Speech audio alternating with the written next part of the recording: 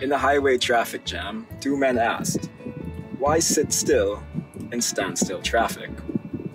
The men, seen in a now viral video, were reportedly stuck on Philippine Highway NLEX, in the same spot for a good 10 minutes, before they busted out some badminton rackets and a shuttlecock they just happened to have, and played badminton on the road. The person who recorded the video told the local news outlet that the impromptu match seemed to ease other drivers' frustrations over the jam.